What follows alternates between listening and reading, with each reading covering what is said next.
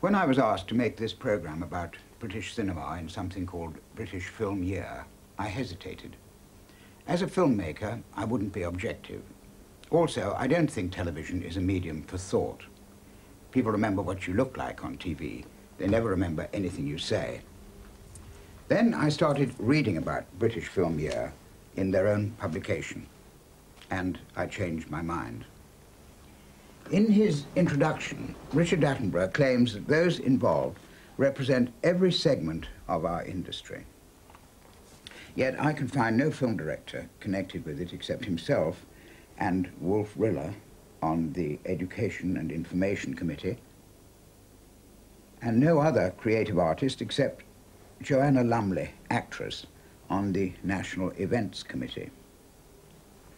The most specific aim of the year is, or was, to create a positive upturn of at least 4% in admission figures. Not a very inspiring ambition.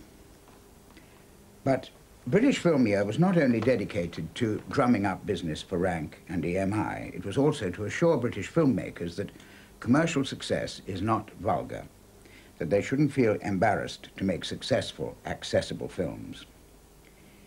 These are the words of David Putnam, the most voluble member of British Film Year's steering committee. As every schoolboy knows, David Putnam is Britain's most successful film producer. He has identified himself with the British film revival of the 80s, and the proof of this revival is, apparently, the success of our films with the Americans. As Sir Richard writes in his introduction, at the four most recent American awards ceremonies, followed, it is estimated, by 1 billion television viewers around the world, British films have been accorded an amazing total of 17 Oscars.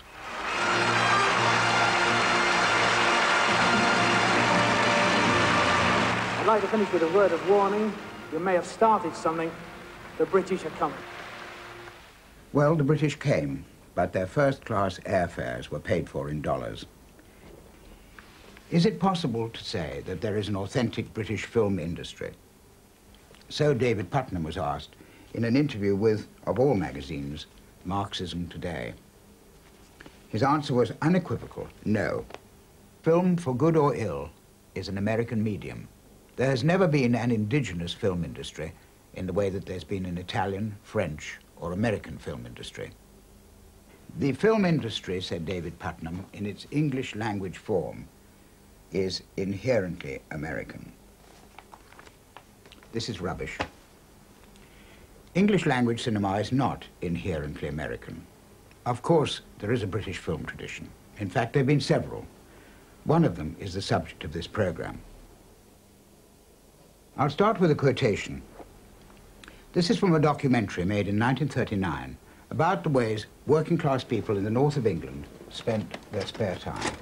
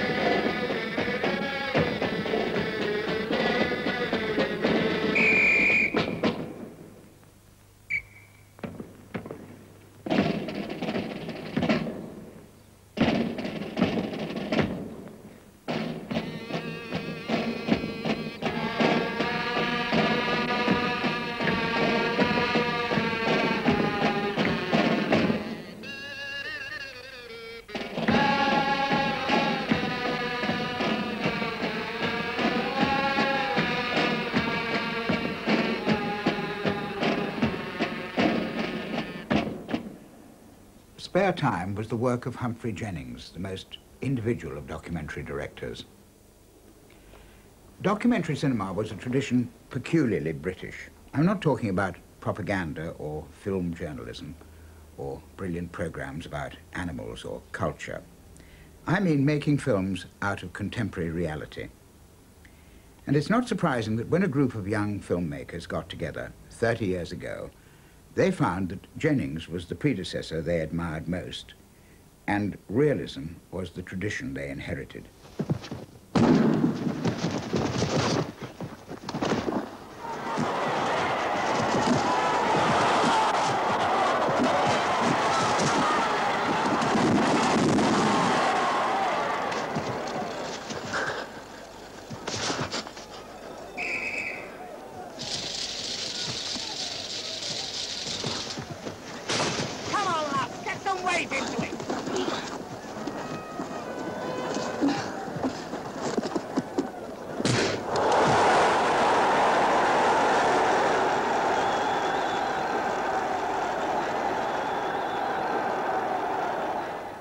This Sporting Life was made in 1961, 22 years after Spare Time.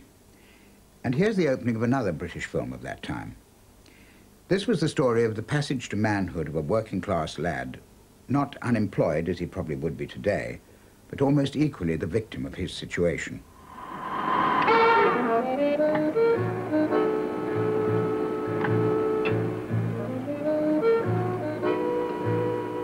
$954.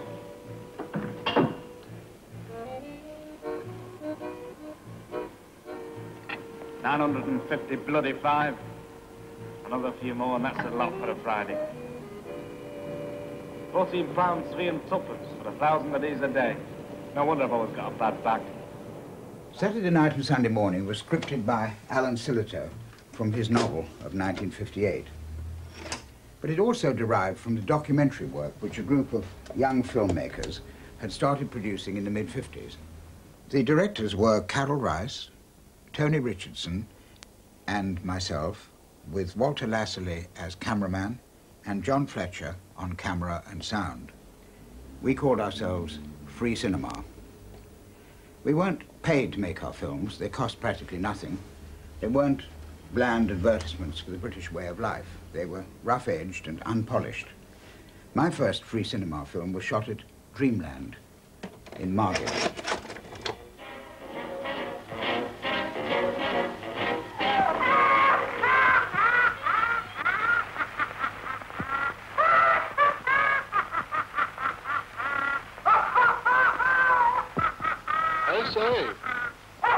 This is torture through the ages. A show you can afford to see, but you cannot afford to miss. You must see torture by immersion in boiling oil, the burning of Joan of Arc at the stake, and many other attractions. This is history portrayed by life-size working models. Your children will love it.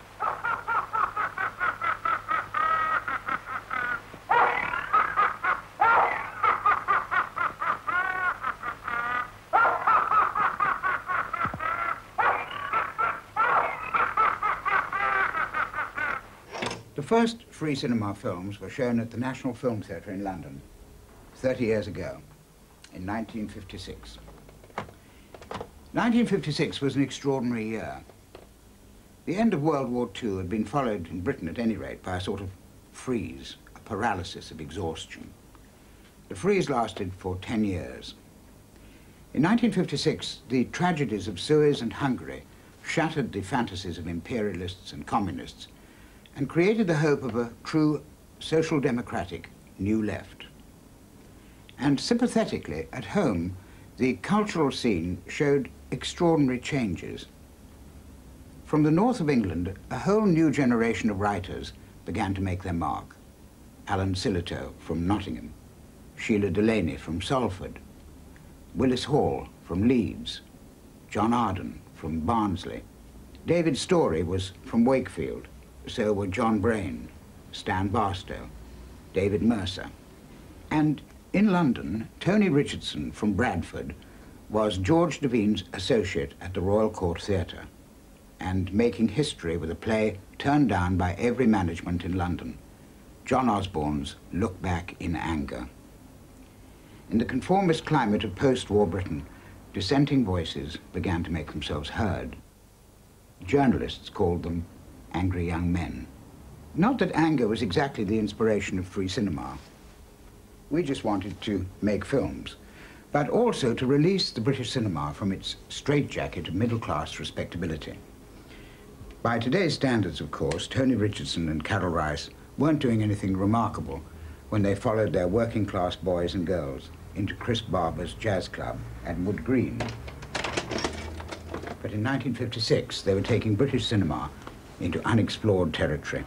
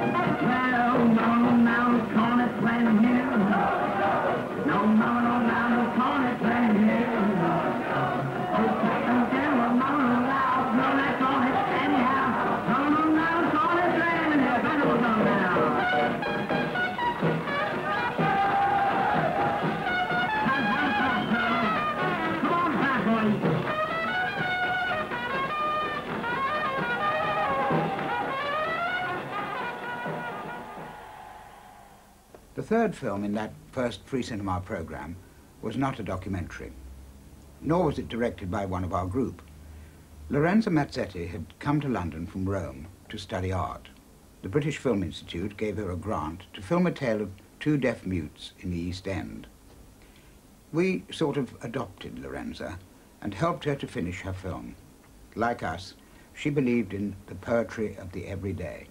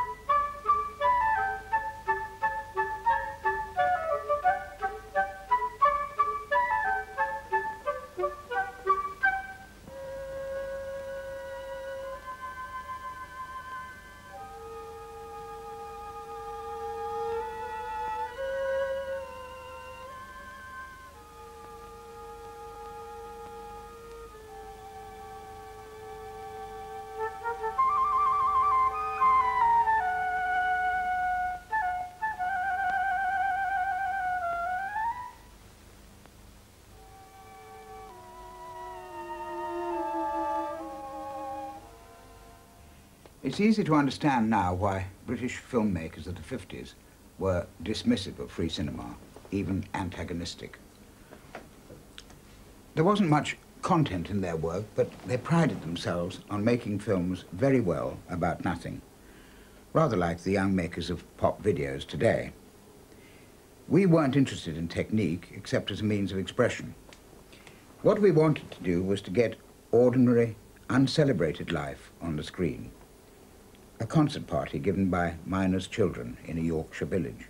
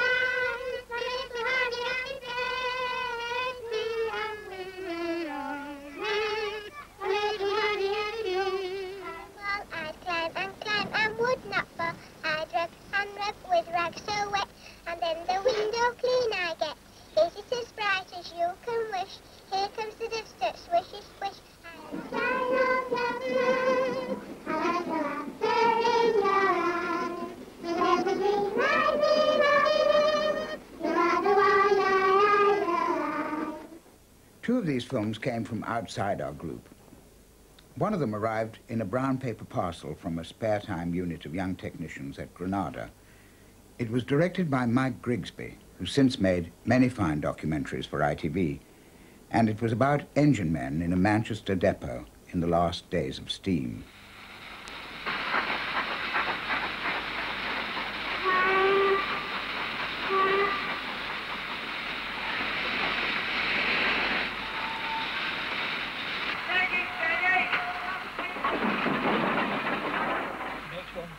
Sorry to see the diesel unit taking place of the old steam locomotive, because there seems to be more pride in the older class of driving the steam engine than what there does in the diesel. Well, despite the comfort of the diesel, the engine driver himself is going to sit down in his chair at home and say, well, I've lost a good pal. There's all sorts of peculiarities about a steam engine which I don't think you find in a diesel. We have to coax a steam locomotive. We have to try and get the best out of a steam locomotive by different methods of handling. In a diesel, you just sit there and just get square thumbs through pressing buttons. It's only pushing buttons into and pulling levers. I think the pride of the railway is going with the steam locomotive. If I know railwaymen, as I do know railwaymen, they can't lose their pride. As railwaymen, we're out to give the best service possible to the public. Modernisation will disturb a lot of us. That is inevitable. But the steam job is going out. Refuge England was the first film of Robert Vash, who went on to become the leading documentarist of the BBC. It showed London through the eyes of a refugee from Russian-dominated Budapest. I want to tell you about my first day in London. I can still remember clearly what I saw and felt on that day when I arrived from the camp.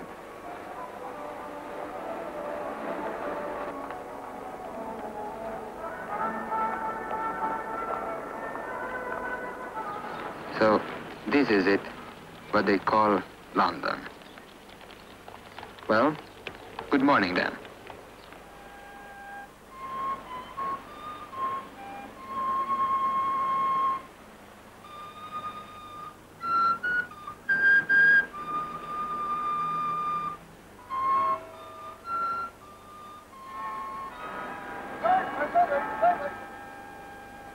To them, it was a day just like all the others. Business as usual, hours 9 to 5. But not for me. I was excited and afraid. I knew I have to get used to all these people and things. From now on, they will be parts of my life. I observed them as a child, discovering a new world for myself. What do they look like? All right. Thanks a lot, thank you. Next one behind.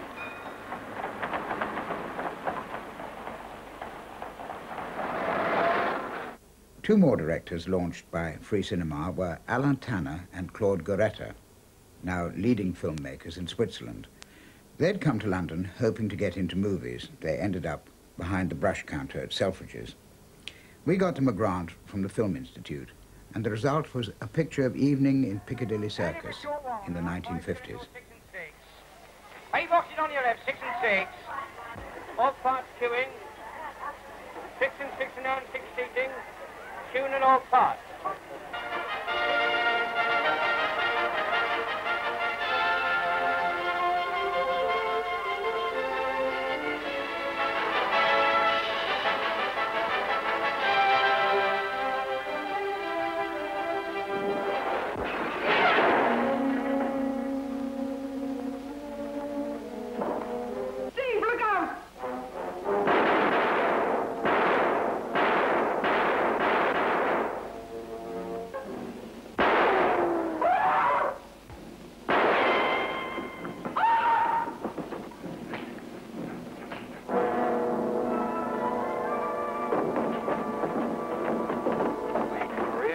Stay out here at night any longer.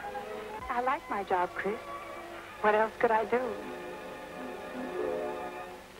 Marry me. I love you, Maria. Oh, Chris. I love you very much.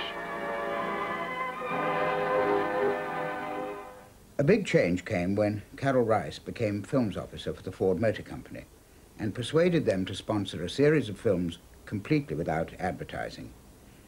We called this series Look at Britain.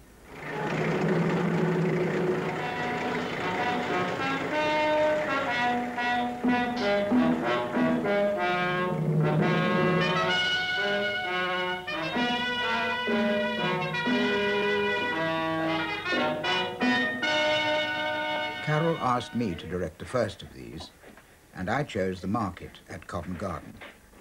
Every Day Except Christmas was supposed to be another 20-minute picture, but it came out twice that length.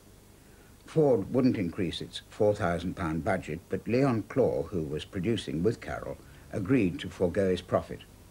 We were on 35mm now, but we still couldn't synchronize dialogue, so we used voices impressionistically, like music. Small white and a small bronze, that's what we better put that 36 Sussex on, I think.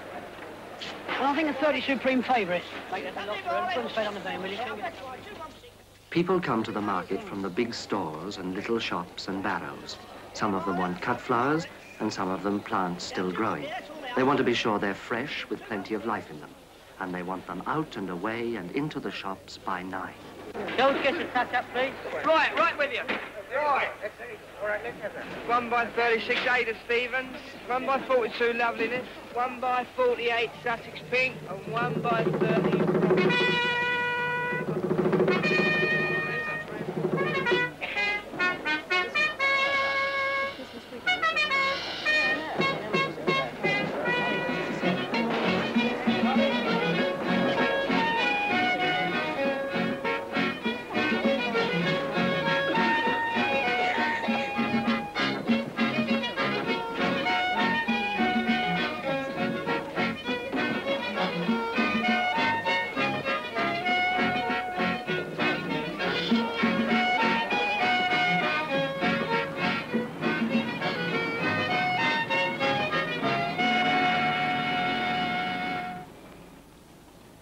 Years ago, all the porters in the flower market were women. Now there's only one of them left. Alice has been on the job for 35 years, and when she goes, that's the end of it. When Carol Rice came to make his Look at Britain, techniques of sound recording had come on so rapidly that he was able to get much nearer to the boys and girls at the Kennington Youth Club he chose as his subject. Here, Rudd, now we're all back together again, and I'm going to ask you whether you feel that a girl ought to be treated differently to a bloke with regards money when they're young. Oh, well, no, give them enough. Yeah, but what about the fellas that take the pictures, Beryl? Oh, well, I think it's awful. How do you feel about that business of the girl sort of being paid for all this? If I had my way run, I'd say to my girl, I'd say that now, I'd say, OK, if you want to go dancing, you pay. But if I want to go have pictures, I'd pay like that. Hey, like this Sunday, she wanted to go dancing, not me. She didn't have no money, so we didn't go. We went to pictures. Well, putting on the agony, putting on the style. Well, that's what all the young folk are doing all the while. And as I look around me, I sometimes have to smile, seeing all the young folk putting on the style.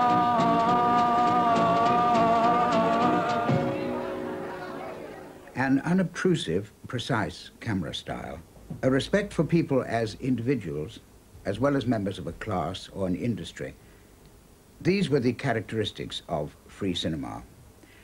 Our films were humanist, not sentimental. You could feel the inevitable thrust towards drama, towards the feature film. Hey, Ma! He's hopeless. No, he's not. He's hopeless, Tommy Steele. Hey, oh, look at Tommy Steele. He's hopeless, isn't he, though? Oh, shit!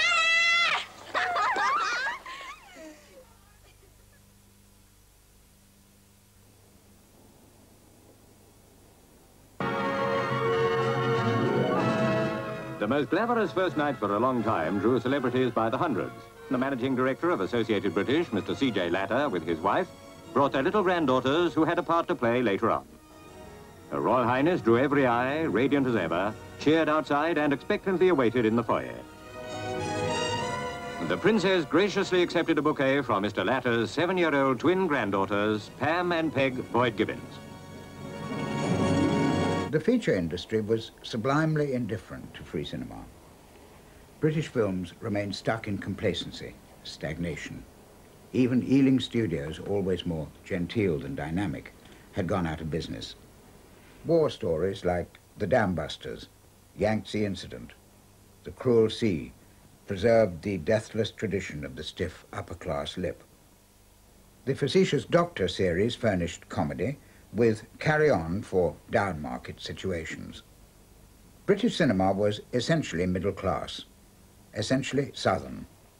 The north was where Gracie Fields and George Formby came from. After the Lambeth Boys, the Ford Motor Company pulled the plug on us. They'd won 2 international Grand Prix with Everyday and the Lambeth Boys, but films didn't carry the prestige of opera or sport. And at about the same time, the National Film Theatre told us we could no longer count on them to present free cinema shows. They were too political. So Carol retreated to advertising the new line in Ford cars, and I joined Tony Richardson to direct plays at the Royal Court. And actually, it was from the court the breakthrough came. After the success of Look Back in Anger, Tony and John Osborne formed their own movie company, Woodfall. They filmed Look Back, and they followed it with The Entertainer. Then, somehow, Woodfall found the finance for Carol Rice to film Saturday Night and Sunday Morning, and a new kind of hero took possession of the screen. Albert Finney's Arthur Seaton was light years away from the respectful, good-humoured English worker of tradition, and from the well-spoken conformist who had till then typified the English star. Here was asexuality, an unsentimental ruthlessness that jolted British cinema towards a new honesty. Don't let the bastards grind you down, that's one thing I've learned. Jack's one that ain't learned it. He wants to get on. Yes, Mr. Robbo. No, Mr. Robbo. I'll do it as soon as I can, Mr. Robbo. And look where he got Robbo. A fat gut and lots of worry. I'd like to see anybody try to grind me down. That'd be the day. What I'm out for is a good time. All the rest is propaganda. But it was the dramatic strength of Saturday Night and Sunday Morning, the truth of its writing, its acting by Albert Finney and Rachel Roberts, that was to open up a whole new area of experience to British filmmakers. What's up with you? Oh, stop it. You make too much fuss. What's the matter with you tonight? I'll tell you what's the matter with me, Arthur. I'm pregnant. Good and proper this time. And it's your fault. Oh, all right. It's better be my fault, isn't it? Of course it is. You never say K. You just don't bother. Well, we said this would happen one day. What a wonderful Friday night. How do you know? You never believe anything, do you? Suppose you've got to see the kid before you believe me. Well, I'm 12 days late. That means it's dead sure. Nothing's dead sure. This is. All right, Oh, all right. don't.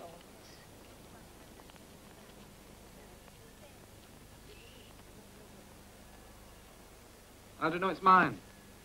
Don't you want to take the blame now, then? Are you backing out or Blame? something? There's no blame on me. I just want to know whether it's mine or not. It's not bound to be, is Yes, it? yes, it's yours, right enough. I haven't done out like that with Jack for a couple of months or more. And I don't want to have it, I can tell you that now. Well, have you tried out? Took out, I mean. Yeah, some pills, they didn't work. 30 bob it cost me, 2 gone right down the drain. God almighty. He won't help you. Now, look, you've got to do something, you know. Well, don't you want to have the kid? I suppose you'd like me to have a kid by you. Well, another one won't make much difference, will it? Don't talk so daft. What do you think having a kid means? You're doped and sick for 9 months, your clothes don't fit, nobody look at you. One day you're yelling out and you've got a kid. No, that's not too bad. But you've got to look after it for the rest of its life. You want to try it sometime.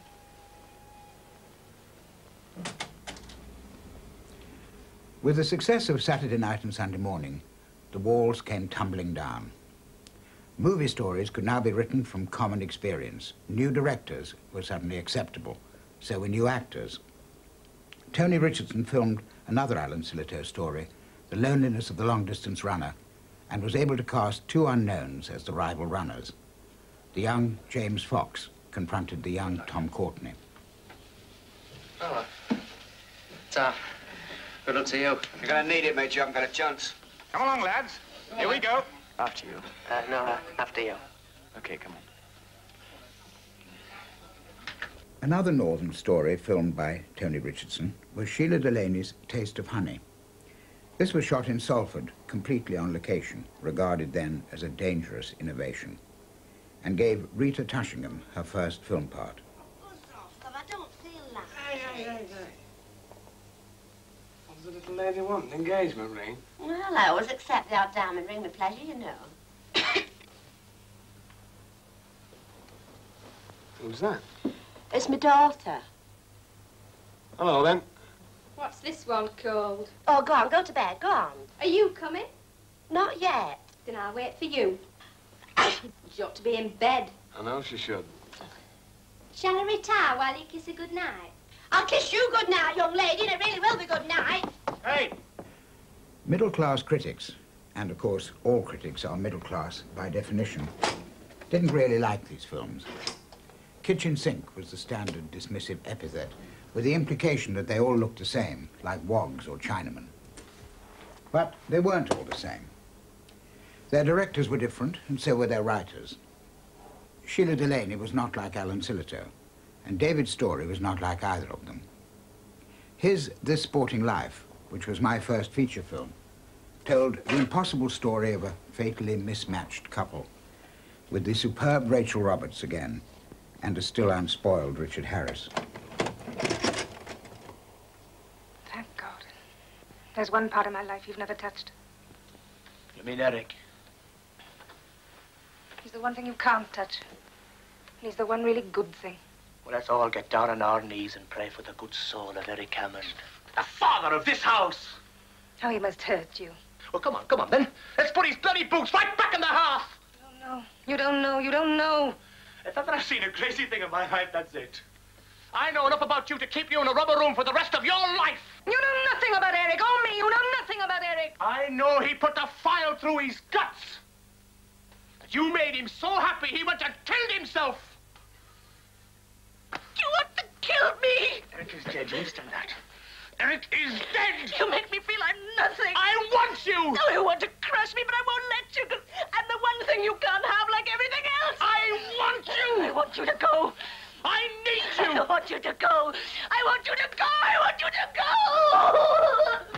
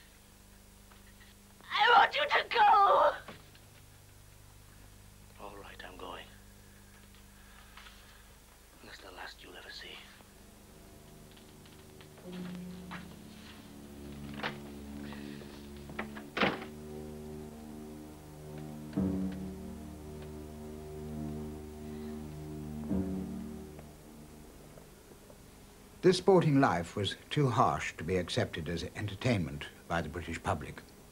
The Rank organisation disowned it. Their managing director, Sir John Davis, promised that there would be no more such unreal, squalid stories, and that in future the company would concentrate on family entertainment. They've since gone out of the producing business. At the end of the year, the London Evening Standard announced with a smirk that 1963 had been the year the kitchen sink went down the drain. Tony Richardson was certainly wise to choose as his next film the lusty comedy of Tom Jones, adapted by John Osborne from Fielding's 18th century classic. This starred Albert Finney again. Everyone was amazed when Tom Jones won the Oscar and made fortunes for all concerned.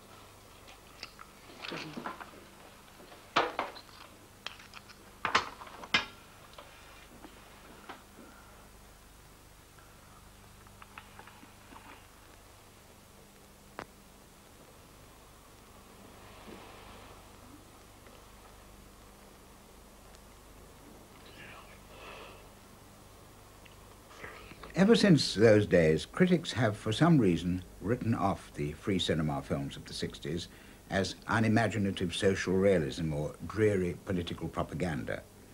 As you can see, this is untrue. These films were aware of the world around them. They meant something.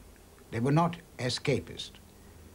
When Carroll Rice turned David Mercer's Suitable Case for Treatment into Morgan, he made a comedy that expressed the desperation of a man for whom the Marxist God had failed. That's what your dad always used to say. You hang on, you wait and see. It'll all come crashing down, and our Morgan will live to see it. See what, Ma? Oh, Morgan, the revolution. Yeah, I'll take the flowers. You sit down and have a rest.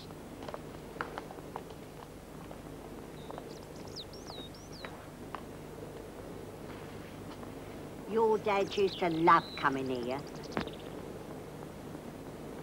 You know, he wanted to shoot the royal family, abolish marriage, and put everybody who'd been to public school in a chain gang. Yes, he was an idealist, your dad was.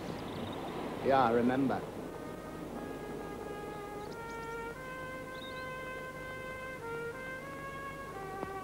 I say, read the inscription, Morgan, it's beautiful. You know it, Ma. Now read it. Philosophers have tried to understand the world. Our problem, however, is to change it.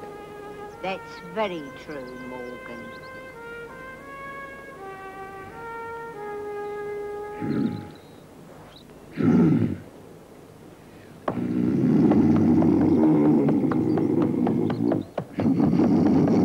Morgan!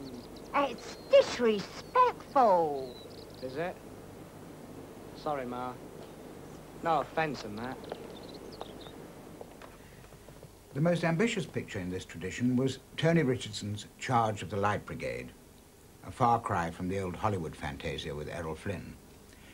Tony's film was lavish and spectacular, but behind the stirring disaster of legend was the absurdity and waste of the enduring English system of class.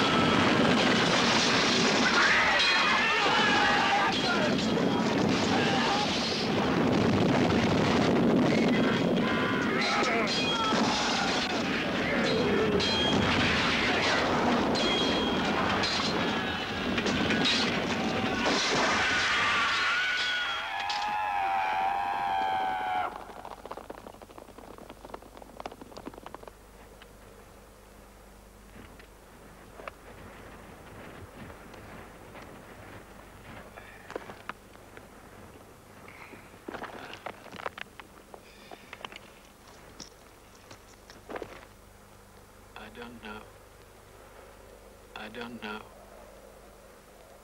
It isn't done.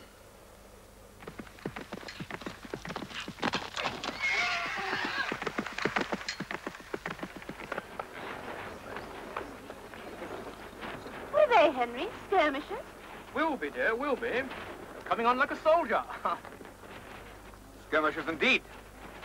That is the Light Brigade.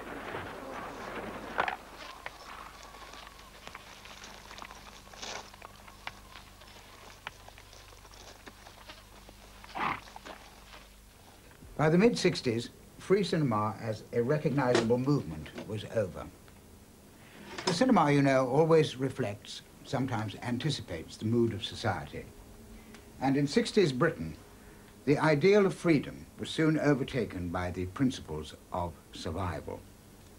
The dream of the new left faded, and we moved on towards the opportunistic 70s. In 1965, Dick Lester made The Knack, a Woodfall film, ironically enough. And suddenly, we were in the era of swinging London. Relevance was out. Carroll Rice made Isadora, which took him on a different path. His next two pictures were made in Hollywood. Tony Richardson left for California after the charge of the Light Brigade. For the last 20 years, he's lived in Los Angeles. In 1967, I was sent a script called Crusaders, which two young writers, David Sherwin and John Howlett, had written about their time at public school. David and I worked together to make it into a film we called If. Strangely enough, If coincided with student uprisings all over Europe. Free cinema became the voice of dissent, even of warning. If we look around us at the world today, what do we see? We see bloodshed, confusion, decay. But England, our England doesn't change so easily. And back here in college today, I feel, and it makes me jolly proud, that there is still a tradition here which has not changed, and by God, it isn't going to change. It's up to all of you chaps to give the world a lead. It is Britain's tradition that you have learned here. Self-reliance, service, self-sacrifice. My God, we're on fire. Now, don't panic. Don't panic. Women first. Don't shout. Don't panic. Don't panic. Oh, my God. Come on, stand up. Stand up. Stand up for college.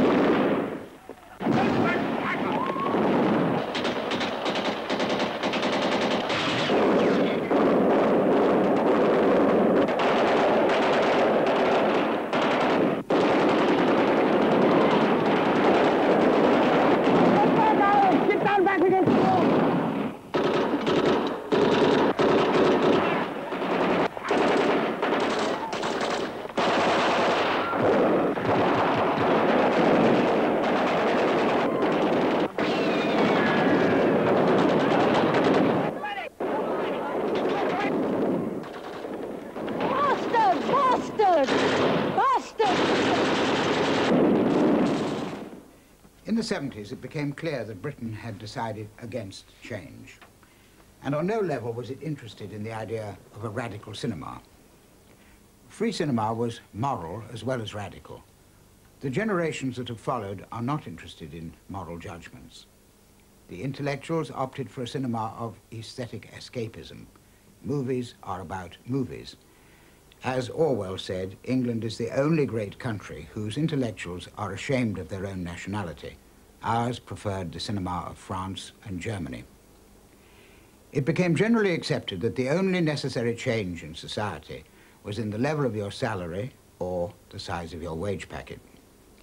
It was symptomatic that the British filmmakers of the 70s should turn increasingly to America for stimulus and for money.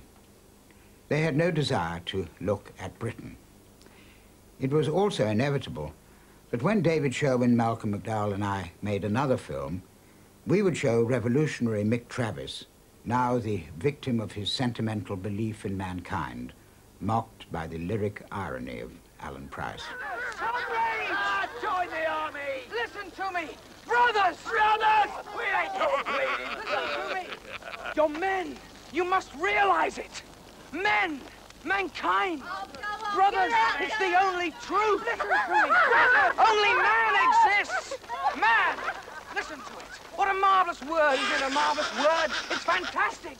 We must respect it. We must respect each other. Not charity, not pity, but dignity, respect. I know, I swear it. We must love one another. Love!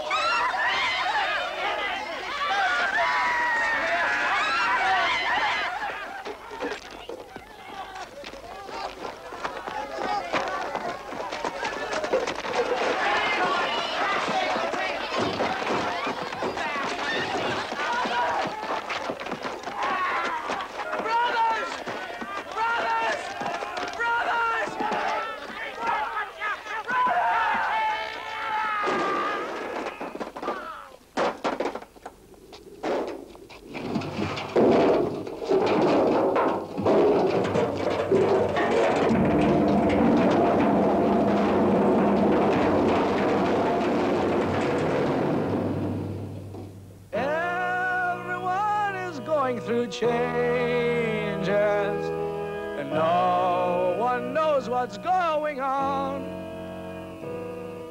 and everybody changes places, but the world still carries on. Love must always change to sorrow, and everyone must play the game. It's here today and gone tomorrow, but the world goes on the same.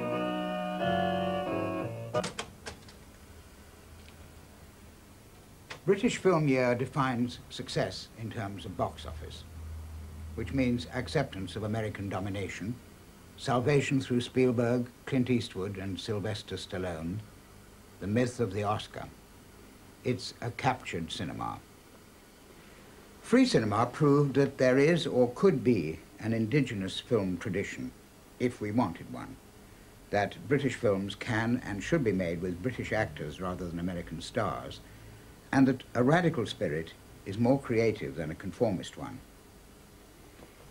No art is worth much which doesn't aim to change the world. Of course, no artist can be judged by his success or failure to change the world, since none of us ever succeed. We can only hope to change or to influence like-minded spirits or hearts by telling the truth. The British Film Year Manual faults my last film for lacking clearness of eye. I can only say that I'm happy to have held up to our country in the 80s, still ruinously divided, ever more shadowed by the threat of violence, the mirror of Britannia Hospital. The last free cinema film, time will tell.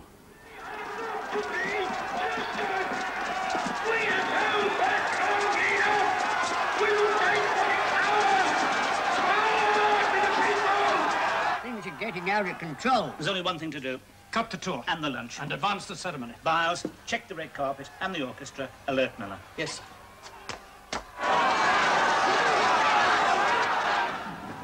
Here's all this stuff I have.